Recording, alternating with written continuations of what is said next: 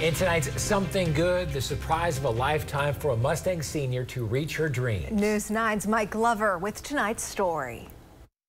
As high school seniors around the state prepare for graduation and life after high school, one Mustang senior just got the surprise of her life. I thought they'd tell me by email or something, not a huge procession. Each year, several high school seniors are awarded the $60,000 OG&E Positive Energy Scholarship. And for the recipients, it's all a big surprise. Adriana was completely surprised, as was her dad, who is here today. That's what we love, is just the surprised look on their face, because it is such a life-changing opportunity. The scholarships are awarded to students pursuing careers in an energy-related field and in need of financial assistance. I'm glad that I get to just focus on school now and not worry so hard about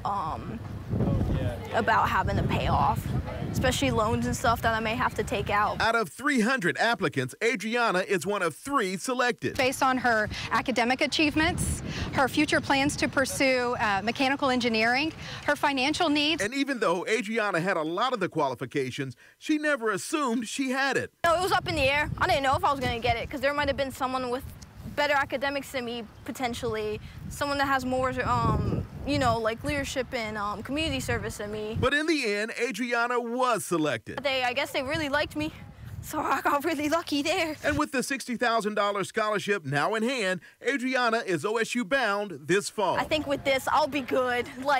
I will be good. Now, I did talk with Adriana's father, and he says this is a tremendous blessing for him.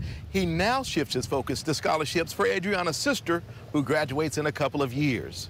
I'm Mike Glover for Oklahoma's own News 9.